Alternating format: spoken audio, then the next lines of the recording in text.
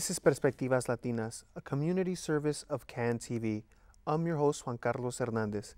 Since 1982, Centro Romero on the Chicago's far north side has been a place where the Latino community has found a variety of resources to help develop leadership, self-reliance, and the vision to better confront the struggles of living in Chicago. Today we have Pablo Enriquez to talk about their work. Welcome, Pablo. Thank you. Well, let's start off by talking about the history of this organization and how it formed. Right, so this organization was formed, it was incorporated around 1984, but it was formed in 1982 informally. It was founded by a group of Salvadorian refugees. They were fleeing civil war in their country. And when they got here, they saw a very kind of basic need in their community, which is people didn't know how to read. And this affected them in everything. So they said, okay, we'll start giving classes. And this was in the community of refugees? Yes. Okay. Mostly amongst Salvadorians, because you know the communities stick together to give each other support, especially in a time when they're fleeing from this kind of trauma. So when they got here, they said, okay, there's a need for literacy. So they started giving classes in the basement of a church. And that's how it grew. That's how it started. And while they were there, while they were teaching, they started realizing that there were other needs. These people don't know how to speak English. And this affects everyone and everything, so we need to teach them. So that's how it started expanding from literacy to ESL.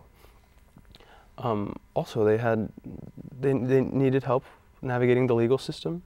It's so foreign to one when one gets to this country. It's even to people here, right? Even to people here, right? The purpose of a lawyer is the layman is no longer able to navigate the legal system. But for someone to whom this culture is foreign, right? The legal system is situated within the culture. So if you don't even understand the culture, you're not gonna really understand, well, okay, why do I need to do this paper? Why in this format?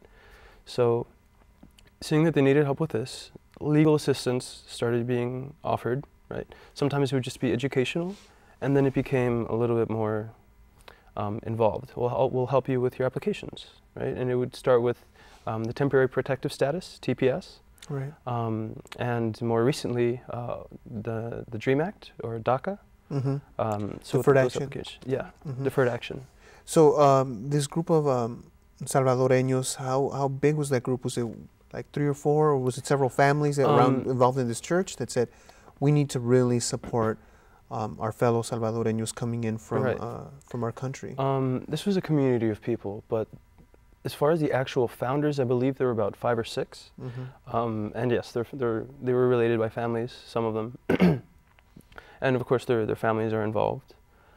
It's a community effort, it's a family effort, so it involved everyone. And as it expanded, it included more than just Salvadorians. Currently, our population is majority Mexican, almost by 90%. But we do see Ecuadorians, Salvadorians, from all over. We're starting to get more individuals from Africa, from Somalia, for instance. Okay. Wow. Yeah. So you're helping them with these African folks. What are you helping them with now?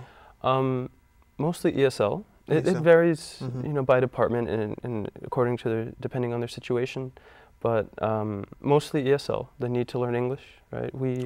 Although we're organized, you know, by Latinos, and a lot of our constituency is Latino. We don't open the doors only for Latinos. Anyone who comes in and says, "Oh, I need English. Can you teach me?" We'll set you up for class. Okay, and now tell me about your history with the organization. How did you get wrapped up in this organization, and and why? What brought you to Chicago? I know you're not originally from here. Yeah, I'm not originally from Chicago. I came in roughly about 1.5 years ago. And when I got here, I didn't know the city too well, so I started exploring. I got a job, so I was sustaining myself, but I felt a need for another activity in my life. I felt disconnected from my community, especially my Latino culture. So I found Centro Romero on the website. I started volunteering. As soon as they learned that I spoke Spanish, they threw me into the alfabetización class, which is Spanish literacy, which is a very humbling experience, right? Coming from college, you know, one has the background that one has, but then when one is put, you know, with these other individuals to whom the learning process is still very new, and things like reading a sentence is so difficult for them. It's humbling for one realizes what one has. So I started with that, and I really, really enjoyed it. So tell me about your first day doing that. That must have been, you said it's humbling. Yeah. What experience made you realize and appreciate what you have, but also made you, I guess, challenge you? Because, I mean, if it humbled you, it also challenged you. Yes, it did. Well, when I got there, the coordinator for that department said, okay, we're going to put you in this. This is the nature of the class. And I said, okay, I understand this. It's a literacy class. But I didn't exactly know how many people would there be, what would be the format or the nature of it. And then I get to the group, and I realized that they're learning how to do long division. And you know, I was like, oh, long division. I remember doing algebra and calculus or something like that. Right. And they're having such a hard time with it. And I understood why, right? If this is new to you, if you haven't had the privilege of going to higher education, right? Typically, in most cases, one can reach grade school, and then need forces one to work at that point. So the time difference between that and when one finally has the time to say, I'm going to dedicate myself to learning how to read and write, catching up is difficult. So that was my first humbling experience when I had to learn how to explain these concepts. Right. How old were these students that you were working with? It was a variety of ages, from maybe late teens, early 20s to 40s, 50s, and beyond? Oh, it's a variety. Because it's Spanish literacy, it's learning how to read and write is a luxury.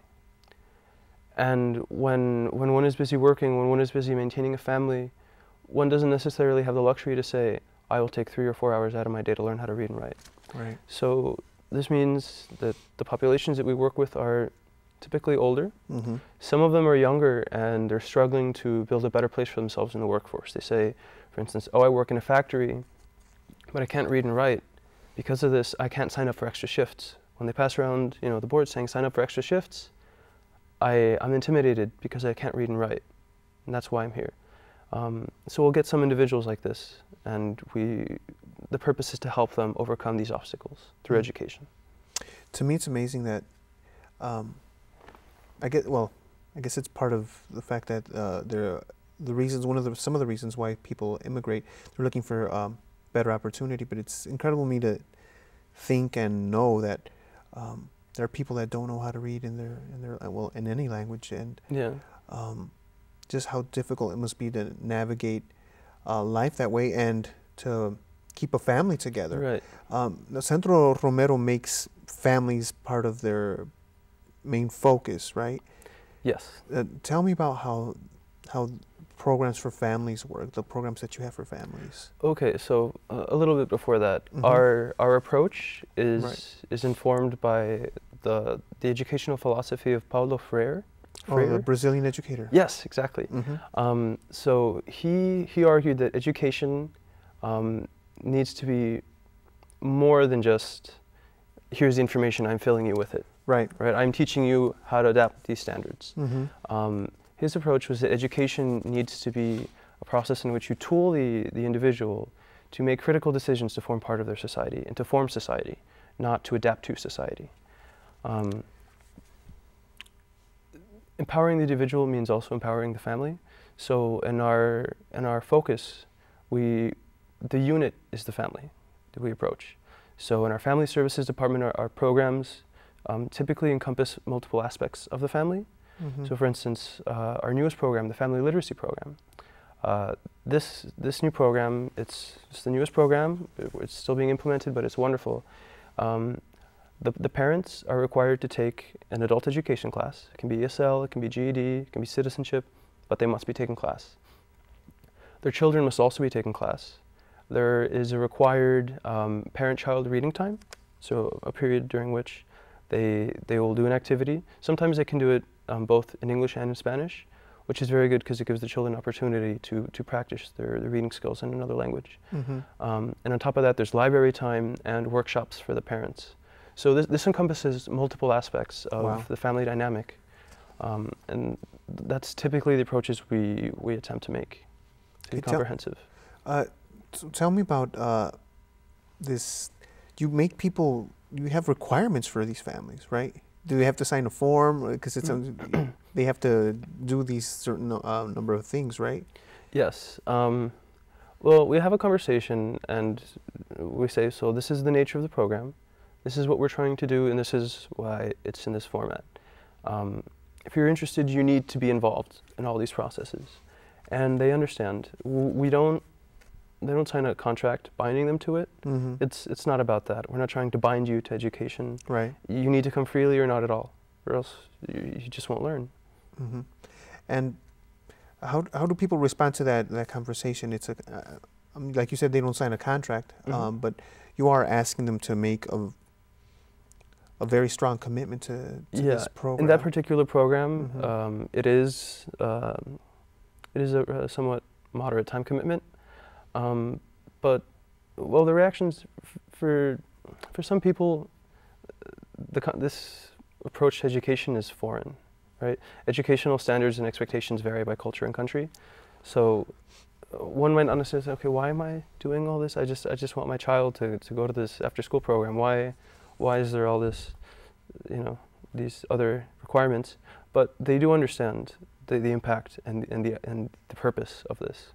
So if they realize, oh, this is more time than I thought I could commit, maybe they'll just nod a little bit silently and then maybe not show up the next day. Or they'll just say, directly, I work, I can't. Mm-hmm. Is there any way I can navigate around this? And we try and negotiate. Explicitly, our mission is to offer options to those with the fewest options. So Right. if a person says, I work during these times, I can't go, we try and say, okay, well, maybe you won't be able to come to this component, but what about the others? How much of this program can we adjust so that you still have this experience without taking away from it, basically? Right. So yeah, that's something that I always think about because of my own background and seeing how my parents sometimes had to work 2 shifts, or my mom had to be out of the house for some time because they had to put food on the table. Yeah.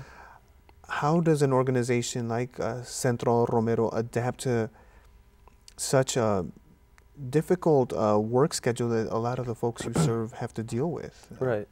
Mm-hmm. Well, we do several things, and it varies by program and by the nature of what we're offering. Mm-hmm. So in the case of ESL, right, Mm-hmm. if one works 9 to 5, one can't go to morning classes. So we host both morning classes and evening classes Mm-hmm. to try and accommodate for both levels. Similar to GED, we host morning and evening classes. Our legal department is open 9 to 9, more or less, or 9 to 8, I think. Mm-hmm. So, and it's also by appointment, so we try and be flexible in that sense to accommodate needs. In addition, with our educational program, for instance, our youth program, Mm-hmm. one of the new components that we're including into our after school is we will now be providing lunches to the children. A lot of parents were struggling with, well, they would have to commute to Centro Romero to bring their children lunches, Mm. right? Or sometimes that in itself is an obstacle. Right. So with this new addition to the program, we're providing more assistance. Okay, and is that the greatest challenge that I guess helping people manage those schedules? Is that the greatest challenge you face from these families, or what do you see in them that makes it difficult for them to actually come to Centro Romero and say, I need this, or I need to grow in this way? So for instance, the GED program, Mm-hmm. right? For a lot of jobs, one of the requirements will say we require GED. Sometimes people that already have jobs, they'll be told by their employers, hey, regulations are changing. I now need to require you to have a GED by a certain date. Please go get it, or unfortunately I'll have to let you go. So then they'll start approaching it. But for someone that doesn't necessarily understand how one progresses in this country, right? Mm-hmm. You start developing something and then you just go with it. But okay, so you need, let's say you want to be a cosmetologist. Mm-hmm. To get to that, you need high school equivalent, Right. and then you need an additional study, and you need work experience, and then you can start developing yourself, and then from there you can specialize or improve or expand in one way or another. But for someone who doesn't necessarily know this, because this isn't the case in other countries necessarily, Right. for someone to whom this process is foreign, you know, I just got done with work. I'm exhausted. It feels like every bone in my body is about to crack.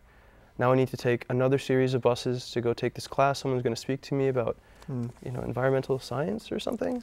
You know, and then, you know, they have a hard time, you know, motivating themselves a little bit, but they all make it. I'm so proud of them for the efforts that they put into their education. We treat individuals as responsible for their own actions. Mm-hmm. So if they really want to make a change, they will be there, and they are.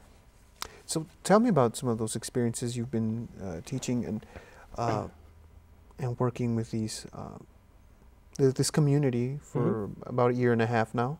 Yeah. Right.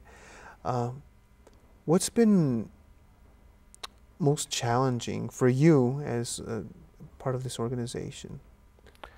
Well, what is challenging is, well, yeah, the individual limitations that each person has. It's hard to have a class where everyone's on the same page, right? When you're in grade school, everyone's 5 years old. Everyone's thinking about 5-year-old things. Everyone's got 5-year-old problems, right? Right. But when you're in an adult ed class, that's not the case. That lady over there has children. That man over there just got a job, or maybe has a night shift. These other two people are looking for jobs or whatnot. This other person is retired and wants to pursue further education for their own self-growth. So that's varied, and also the educational level is varied. Some people were able to go up to high school. Some people barely finished grade school before they had to go to the field to work to help their families out. So it makes teaching them, for instance, a much more engaging process. You need to engage each individual to reach them where they're at. Okay. And what's been most rewarding about this work? You've stuck around for, yeah. I mean, you could have just gone after some time. Yeah. It's so rewarding when it actually pays off. When, for instance, someone finally gets their GED, they're so happy. When we celebrate through the GED graduation, our ceremony, all the families are together. They're so proud of their mothers or their sisters or their fathers or their sons for having pursued this, and then for the steps that they'll take. Also, for instance, you meet someone one year and you know they're barely stuttering in English, their preparation level just at the start, hello, how are you? Right. They walk out onto the street and they're terrified of every single person because they speak English. And then a year later you hold a conversation with them. It's like, wow, how did you do that in a year? How did you get to this point? It's really rewarding.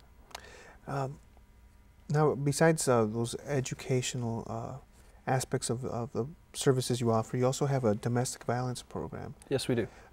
Tell me about that and why it exists. Well, we know why because of the problem of domestic violence, but how it came to be part of Centro Romero and what you offer through this program. Right. So the domestic violence program is not our largest program. However, it exists because unfortunately it is necessary. Right. It came into existence when we realized there is this need in our community, and there are resources for this, but the nature of domestic violence and the cycle that it produces in the family unit is that access to resources is restricted. So we offer counseling. So the person will come to Centro Romero and start telling their story. So the first purpose of that, the purpose of that first meeting is to say, okay, where is this person? What needs do they have? We very frequently refer to other institutions and organizations because they provide resources that we don't. And we don't necessarily feel a need to adapt to providing those resources because other organizations do it and do it very well. So we just refer them to that. But we offer counseling. So the purpose of this is we'll give the victim space to be heard, to inform them of their rights and their options, and to empower them to make the decision to break the cycle of violence. So we do the counseling. In case that we see that there is emotional trauma, we do a referral for therapy. In addition to that, we do some advocacy in some court situations. We cannot replace lawyers, nor do we attempt to, but insofar as emotional support or helping this person, okay, so this is what's going to happen. They're going to ask for this. These are what you're going to need, right? Be prepared to say this. This is, so just the emotional support and advocating for them. We also do workshops where we give classes on, for instance, we'll give information on what exactly is the nature of the cycle of domestic violence and how it repeats and perpetuates itself, as well as, you know, empowerment workshops. We try and give them tools.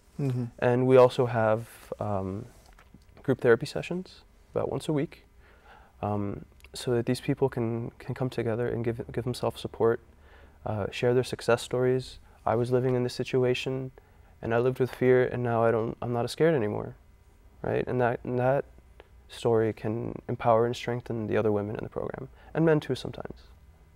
Wow, and about how many people come through this program per year? About 100 people, 115 people will receive counseling or will be part of the program. We'll have about 800 referrals, which gives you an idea. Right? Wow, that's large. Gives an idea of the scope of just how different can each experience be, right? So if they need a service that we don't offer, we'll send them to that. If they need a shelter, we know where to send them, and that's where they'll go. If what they need is what we offer, then we will offer it. Now, you mentioned you refer people out. Part of what I've learned about nonprofits is there's a lot of collaboration. Tell me about some of the organizations you collaborate with. We collaborate with a lot of organizations. Some organizations do similar things to Centro Romero, but in different parts of the city. So we'll serve different areas, for instance. Some of the organizations are by culture, so you'll see, I don't know, the Hindu Association or Greek Association, Lithuanian for help. But we support each other through resources. If we see, okay, this person needs this and that place offers it, so we do a referral. For a lot of our programs, for instance, for our career development programs, we invite other institutions that offer that. Some institutions, for instance, will offer a program where you'll study a trade for a period of time, and then part of the program is, as you're nearing the end of your study period, you are transitioning into the workforce. We do not offer that. However, we refer them to who does. Okay. You also have programs for children and teens. That's part of that whole serving families, right? And you fit children and teens in there. Tell me about the programs you have for children. You have an after-school program you mentioned. Tell me about that first. So to give you an idea, within the Family Services Department, we have the women's program, the women's empowerment, and then we have the youth. Okay. So in the youth program, we do an after-school program for grades 1 through 5, and then we do a teen program for 5th through, or 8th through 12th, I think. It's older ages. The purpose of the after-school programs is to serve as a supplement to the education they're already receiving. So second graders come out of school, they go to Centro Romero for the after-school program. The activities that we do will be related to what they're seeing in school. So we'll help them with their homework if there's any concepts that they're not understanding. This is important because sometimes being part of two cultures, there's also two languages in you. Right. So grasping things at first can be a little bit difficult. You'll get much better at it later on, but sometimes that extra help is needed to understand these things. So it'll give them a great opportunity to further grasp the concepts they're working with at school. It's a wonderful program. You've also worked in that program? I have not. I haven't worked everywhere. Yeah. And for teens? For teens, it is similar, but just appropriate to their age. We give them workshops that are related to empowerment or leadership. So, I mean, sometimes also practical things, like here's a CPR class, here's first aid, here's a program on youth empowerment, things along those lines. Okay. There's also this immigrant family resource project, right? Do you offer that as well? Immigrant family resources? Yeah. What do you mean? I thought that you focus specifically through Centro Romero on helping immigrant families, like maybe learn about their rights or learn about how to... Well, right. We do offer resources, but it's within certain areas based on the needs that we've seen. Okay, but it's not something specific that's kind of isolated from everything else. It's within the programs then. Typically, but for instance, a person will come to Centro Romero and say, well, I have this problem with this document, I need some help with this. Okay. So then refer them to legal, and then in legal they'll do whatever transaction that they need. But then while they're there, they'll say, oh yeah, I'm also trying to find a job, something GED, I don't have a GED. And then we'll say, oh, okay, we'll send you to GED. We have GED classes here. They're free, come sign up. And then they'll go and we'll do an assessment test, and we'll realize, okay, well, this person, maybe this person needs more basic literacy education. Okay. So that's how they'll transition. We all communicate amongst ourselves. So sometimes person will come for thing A, and then they'll stay for thing B. I needed legal help. Okay. We also offer English classes, and I need some English. So now I'm in English classes. Oh, it actually sounds like a great way to work. Yeah. Do you also prepare people for those that have been here for some time and they have the opportunity to become citizens? Do you have anything that works? Yes, we do. We have a citizen workshop. Our legal department assists with the actual application, but part of the process is you need to take an exam and there's an interview for this process. So we offer a class to help them prepare for this process. It's pretty successful. Okay. Celebrations are wonderful. Every time someone gets their citizenship, they're so happy. They just flood Centro Romero with food. Oh, really? That's a very Latino thing to do. I'm so happy. I'm going to bring everyone I know food. So it's wonderful. Yeah, you've touched on it throughout the interview here. The legal services department. Yes. And you said it's from 9 to 9, 5-6 days a week? Not 9 to 9, about 9 to 8, 9 to 7. It varies. It varies? Thursdays is their day off. Okay. They also operate Saturday on reduced hours and Monday to Friday otherwise, with the exception of Thursday. And what do you offer the community through this department? So we focus on immigration issues. We're not going to try legal assistance of any way whatsoever. No. Right. We focus on immigration issues. So the TPS, Temporary Protective Status, that's an application that one needs to redo about every 18 months. Okay, we're almost out of time, so get through it quickly. Okay, yeah, of course. The application for the DREAM Act, citizenship application. We do not offer help with amnesty or work visas or anything of that nature. Okay. We just try and help with transactions. Okay. Well, thanks so much. We could talk for about an hour and a half. Of course. Okay. Perspectivas Latinas is a community service of CAN TV. If your nonprofit organization would like to work with CAN TV, call 312-738-1400 and ask for nonprofit services. Tune into Perspectivas Latinas for local issues and concerns every Thursday at 8:30 p.m. on CAN TV 21. I'm Juan Carlos Hernandez. Thank you for joining us.